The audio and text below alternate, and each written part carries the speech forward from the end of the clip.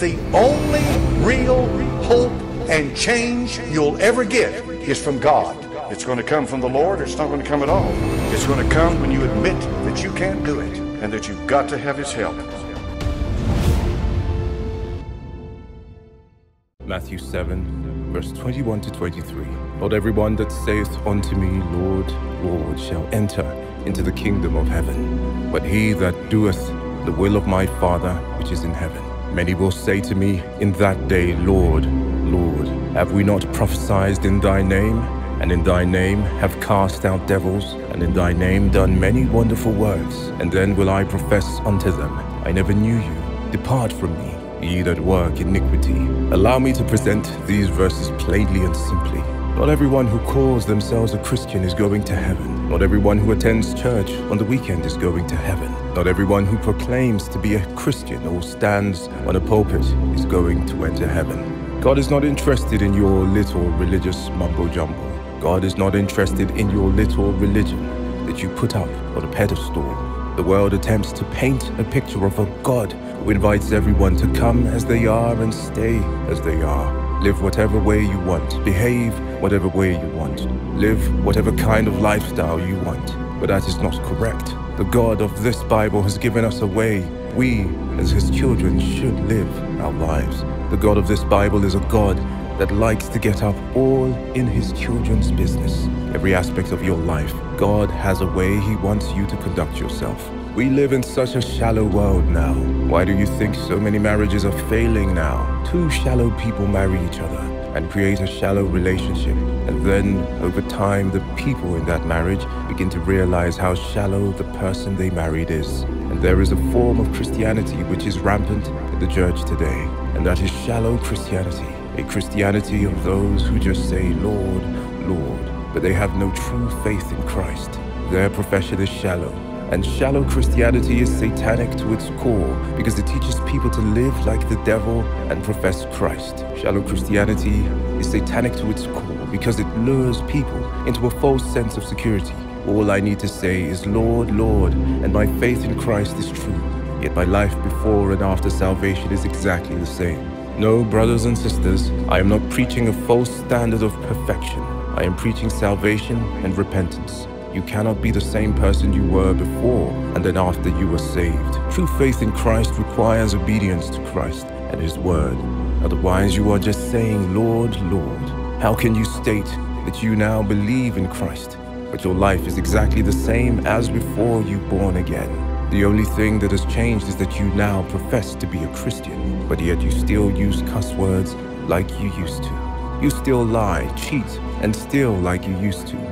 You still fornicate like you used to. You still commit adultery and cheat on your husband and wife like you used to. Shallow Christianity wants you to just state you are a Christian, but live like hell itself. Matthew 7, verse 13 to 14. Enter ye in at the strait gate, for wide is the gate, and broad is the way that leadeth to destruction, and many there be which go in threat. Because strait is the gate, and narrow is the way which leadeth unto life, and few there be that find it. Shallow Christianity deceives people into wanting to change. Matthew 7, verse 13 to 14. There are people who are actively attempting to make the narrow road broader. There are people who are actively attempting to make the narrow way broader. They want to make it so broad that everyone, regardless of their lifestyle, their beliefs and doctrines, will end up in heaven. Live in sin, but go to heaven. Don't believe in the deity of the Lord Jesus Christ, but go to heaven. Live as you like, do as you want, but all will go heaven. That is shallow Christianity. The truth we all need to know in the eyes of the Lord, the words that come out of our mouths have little to no importance to the Lord. God is interested in obedience to His will, not profession alone. When was the last time you heard a sermon about obedience? Very rarely do you hear a sermon about obedience. But the truth is, a true Christian is obedient to his Father's will. If I'm going to be honest, there are some things in the Bible which I don't like. The fact that they are there because they are going against what I want to do. For instance, with the issue of revenge, I struggled with accepting God's will on revenge because I grew up with the nature. If someone hurts you, you hurt them back twice as much. If someone punches you, punch them right back. That's just always been my personality.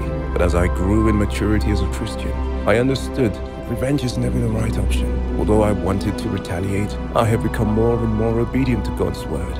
Obedient to verses like 1 Peter chapter 3 verse 9. Do not repay evil with evil, or insult with insult.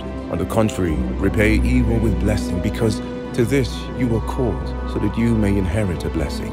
The salvation will change you. The Holy Spirit will change you. You will begin to see the fruit of the Holy Spirit in your life when you were born again. You were not born again, and then God throws you to the wolves and leaves you to navigate this world alone. No. You have a guide, the Holy Spirit, who begins to show his fruit in your life when you were born again. Galatians 5, verse 22 to 23. But the fruit of the Spirit is love, joy, peace, forbearance, kindness, goodness, faithfulness, gentleness, and self-control. Against such things there is no law. The fruit of the Spirit is the change in our character that comes about because of the Holy Spirit's work in us. The Holy Spirit will change you. Galatians 5 verse 22 to 23 gives us examples of how the Holy Spirit will change you. Let us look at just one change the Holy Spirit brings into a person's life. Self-control. One of the proofs of God's working in our lives is the ability to control our own thoughts, words, and actions. It's not that you will be 100% perfect 100% of the time. It is progressive.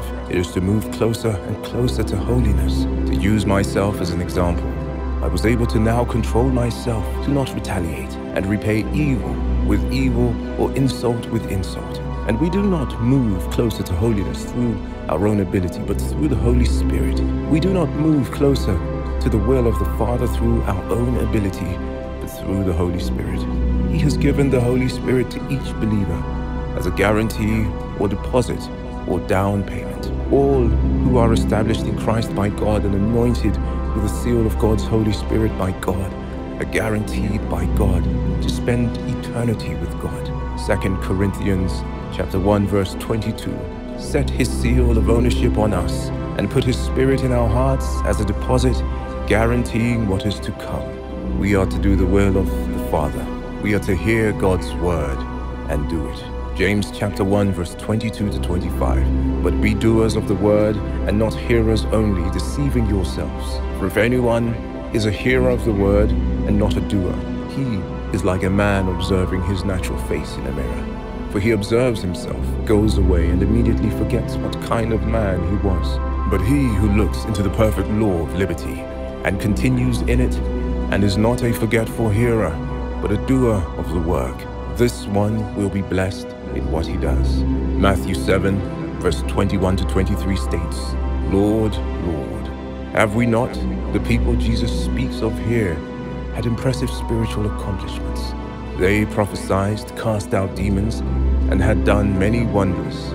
They listed what they had done. They were defending themselves based on their works. They did wonderful and godly things for God's glory, which is good and is his will. But they expected not alone to get them into heaven, which is not good and is definitely not his will. It is likely that Judas participated in some or all of these things, yet he was never a true believer. I am not preaching this sermon to condemn you, nor am I preaching this sermon to judge you. I don't know your life, just like you don't know my life. I cannot judge you or examine your life for you, only you can. I cannot point the finger at you, I have no right to. But I encourage you today to examine yourself and take this examination seriously. There will be people who genuinely believe they are Christians. They genuinely believe that they are born again, but they are wrong. And they will be told, depart from me. We are not saved by works or through our own goodness. We are saved by grace. Ephesians chapter 2 verse 8 to 9. For by grace you have been saved through faith, and that not of yourselves. It is the gift of God, not of works, lest anyone should boast. Once a person is born again, they are filled with the Holy Spirit, and the Holy Spirit will help them do the will of the Father. Also in the last days perilous times shall come, for men shall be lovers of their own selves, covetous, boasters, proud, blasphemers. It takes the grace of God to change us, folks. How can you be saved if you're not willing to repent? And the Lord Jesus Christ said, except you repent, you shall all likewise perish.